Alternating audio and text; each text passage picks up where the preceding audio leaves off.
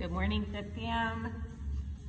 I have your Quadrant A workout today. It's going to be total body, lower body focus. You have 3 blocks of work. Each block has 3 exercises.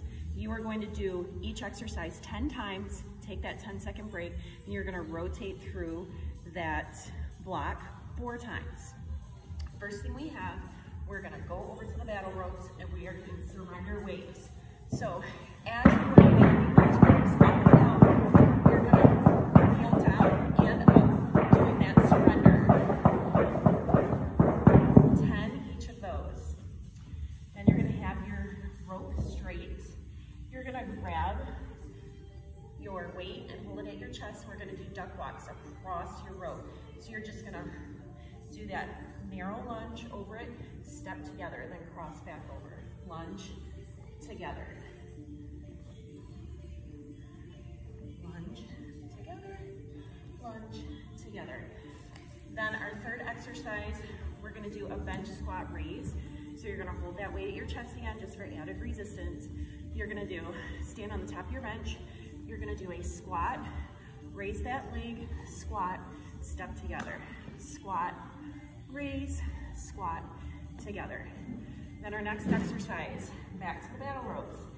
This time, you're going to do alternating lunges while you are laterally waving that rope.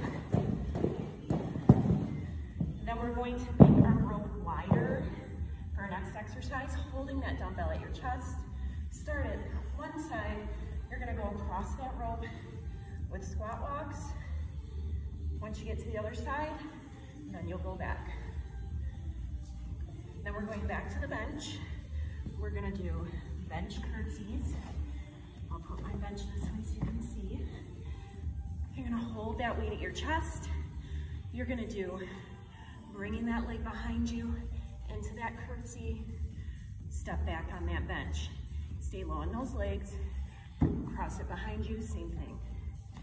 So cross, together, cross, together. Then, third block, back to the battle rope. You're going to go down into a burpee. You're going to come up, grab that rope, and into a power slam. Burpee, power slam. Then you want to make that rope a little bit wider.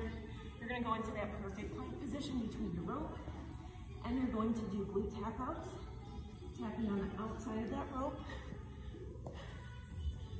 And then, last but not least, we are doing bench jacks. So you're gonna straddle that bench, and you're going to come up and down. And that's it. That's all we got for you today. Have a great week, and I'll see you on the mats.